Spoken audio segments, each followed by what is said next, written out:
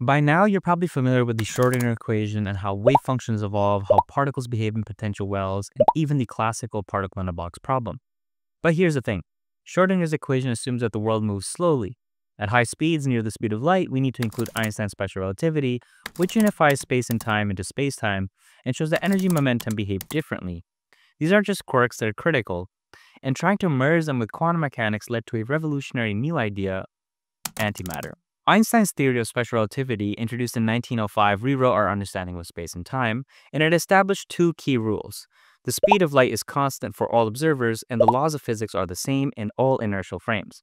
From this, we get the time dilation, length contraction, and most importantly, relationship between energy, momentum, and mass, which is E squared equal mc squared squared plus pc squared. Any quantum theory aiming to describe fast particles must obey this relationship. Schrödinger's equation just doesn't, so let's revisit it. In the Schrödinger equation, which governs non-relativistic quantum mechanics, which looks like this, here psi is the wave function, v is the potential energy, and the nabla squared or Laplacian operator represents spatial variation. The kinetic energy is p squared over 2m, which only works at low speeds, and so this equation doesn't account for special relativity or spin. To make quantum mechanics relativistic, we apply quantization rules to the energy-momentum relation. Replace E and P with operators. Plugging these E squared equal mc squared squared plus pc squared gives us the Klein-Gordon equation. This equation is Lorentz invariant, meaning that it respects relativity, but it only works for spin-zero particles and leads to negative probability densities not suitable for electrons. Paul Dirac proposed a first-order equation in both time and space to solve this. His goal was to come up with a relativistic quantum theory for spin-half particles, and he proposed this thing right here. So here psi is a spinor, which is a four-component object, and gamma mu are the gamma matrices. The genius? Squaring this equation brings us back to the Klein-Gordon form, but with positive probability densities and spin included. Now, the reason this works is because gamma matrices are basically 4x4 matrices that satisfy the anti-commutation relation.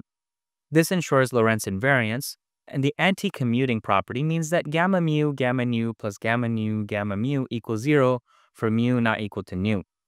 This lets the Dirac equation remain linear while encoding spin and relativistic symmetry.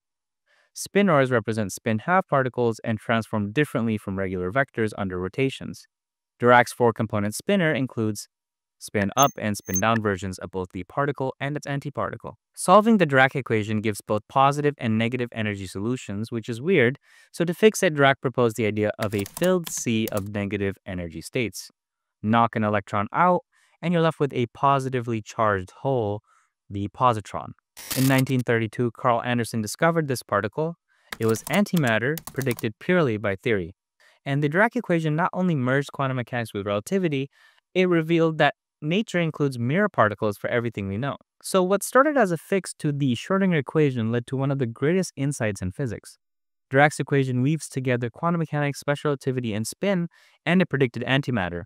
It shows how mathematics can guide physics, sometimes revealing truths we hadn't even imagined. If you enjoyed this, hit like, subscribe, and let me know what you'd like to explore next.